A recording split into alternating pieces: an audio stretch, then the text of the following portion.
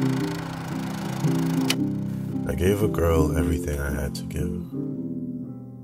Money I didn't have, time I couldn't waste. When she lost her peace, I found it and I dragged it back to her. I showed her another side of the world without ever leaving the city. She told me that I was so kind and so sensitive that we would fall in love. But after a few months, we had a falling out. I decided it was best that we didn't talk anymore. In response to this, she told me that I was possessive, that I fall in love too easily, and I'm too sensitive. And now I know what it means when they say that people will hate the very qualities they loved about you, and it will leave you unsure of yourself. You will wonder what changed. Was it them, or was it me? You will question the value of I love yous after seeing how conditional love can be. Your first instinct will be to blame yourself because your love for this person will not want to allow you to blame them. It's rare that people will admit to hurting you. Instead, they will often frame you as being wrong or convincing themselves that you are toxic in order to alleviate their own guilt. And if you have been kind to them, having little to pull from, they will have no option but to turn your better qualities against you. Your passion will be newly regarded as overwhelming. Your concern will be possessiveness. Your kindness will be naivety. Your love will be too much. But in regard to emotion, you cannot love too much. You can only love the wrong person. The more in tune you are with their emotions is the more human you will be. We weren't given feelings to hide them away and numb ourselves. We were made to feel. It's how we interact with everything around us. It's how we remind ourselves we're alive. So I resent the idea of being too sensitive. Because in a world continually growing colder, people will try to rob you of your warmth. But we need vulnerability. We need people who embrace their own feelings and recognize the weight of them so we can begin to see the validity in the feelings of others. I resent the idea that I need to change, to harden myself in order to survive in this world. Maybe the world is what needs changing. We try to convince ourselves that our minds set precedence over the things we feel, as if we can turn off our emotions and function off logic alone. We will always lose. Because we're not machines, we're human beings. And what sets us apart from an assortment of codes and numbers is our ability to find balance between logic and intuition. So I will not change. I'll be too sensitive. And because you can't find it within yourself to appreciate me, doesn't mean I've lost my worth.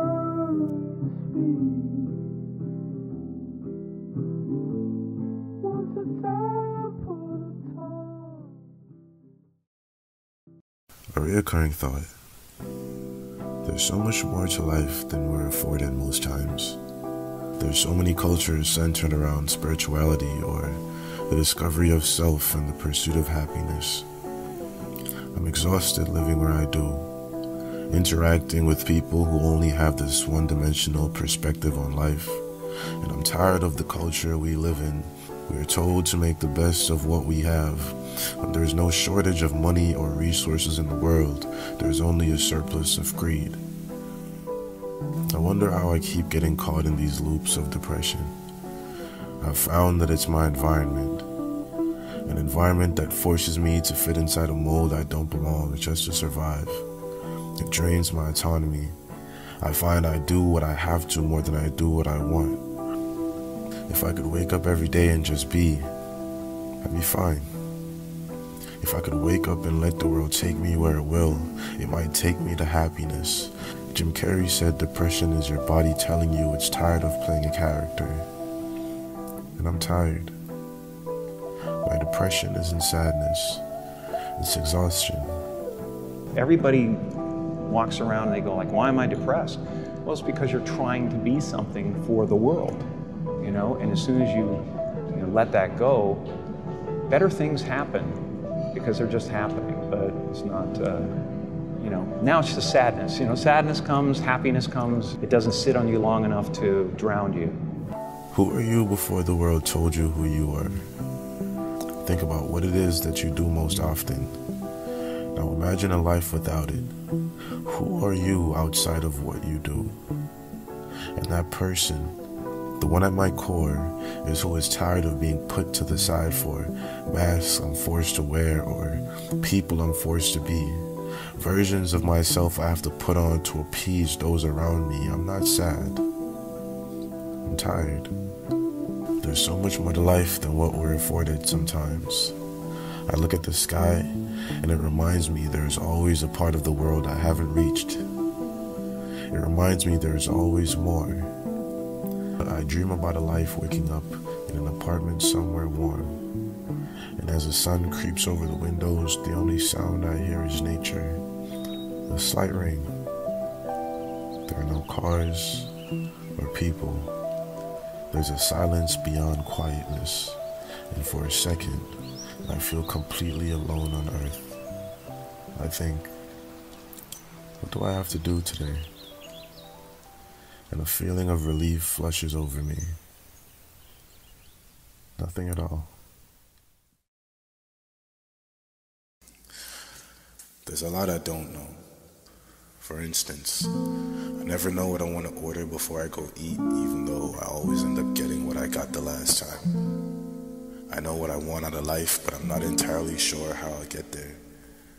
And I didn't know I had anxiety until last year, and honestly, I didn't know there were words for a lot of the things I feel.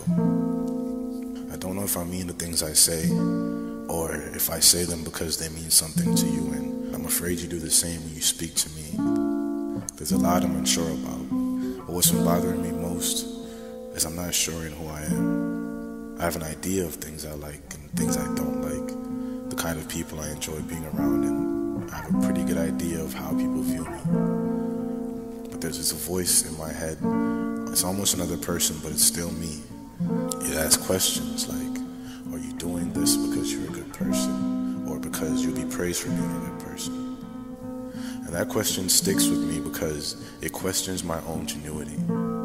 Am I the person I present myself to be? You're never really who you are to anyone except yourself. Perspective is inescapable. From other eyes, you will only ever be who you are in relation to them. And this is why I question my own character. There's a reason it's easy to sing in the shower, while you can dance alone in your room even though you can't dance. It's easier to be you when no one's watching, because when people are watching, then judgment comes into the mix. And oftentimes because you fear being judged, you begin judging yourself. And by you, I mean me, because I'm speaking to myself as well. The comfortability I find when I'm by myself is the comfortability I want when I'm around others. Not just comfort where I am, but with who I am wherever I go. So I've been trying to figure out how to be me when I go outside, so that nothing is something I do, but anything I do is everything I am. And to do that, I figure I have to first be comfortable in myself. I have to not only spend time by myself, but with myself, productively, actively learning self-acceptance, self-love, self-everything. I need to do for myself what I'm more than willing to do for others. And it's ironic because this is advice I usually give, but I never take my own advice. So I'm trying to do that now. So this part of my life is called finding comfort.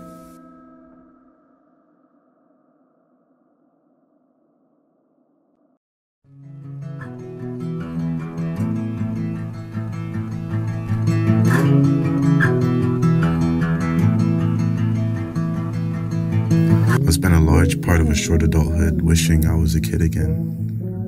Since 18, I've wanted to be 12 because life was better then. I remember summers feeling warm, not just outside, but how I felt inside. I felt warmth. And love felt like something to fall helplessly in, and every day demanded a new adventure because we had all the time in the world. And that time is what I miss most. Not because I've aged, but because in aging, time slips out of your hands.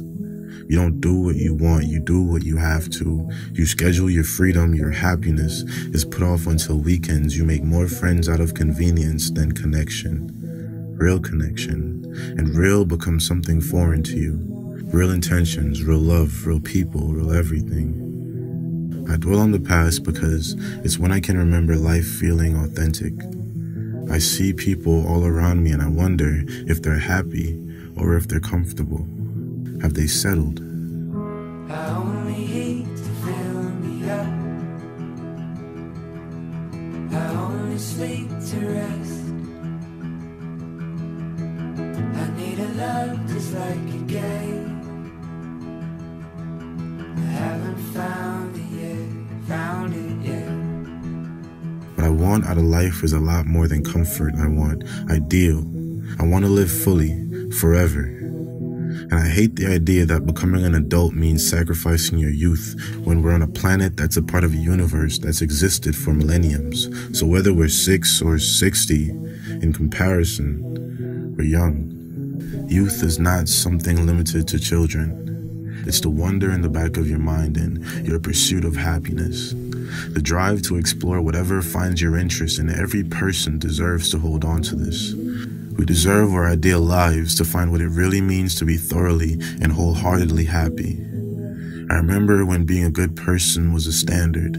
Now we're only kind to people who are kind to us. And this world, it thrives off our selfishness. The death of humanity will be our loss of humanity, our loss of childlike optimism, our upfront kindness and curiosity, and our acceptance. I'm finally realizing you don't have to grow up to grow. As I get older, I only want to feel younger, to think younger and act younger. I want to enjoy my youth until I die.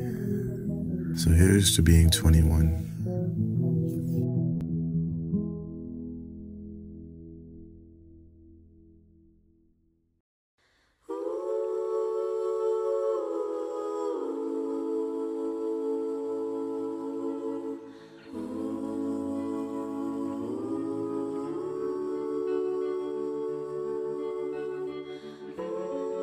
I get comfortable very easily, sometimes too soon. I hate facades and I've never held up a shield, so I find it hard to restrain the entirety of who I am. I've realized this doesn't always work out in my favor.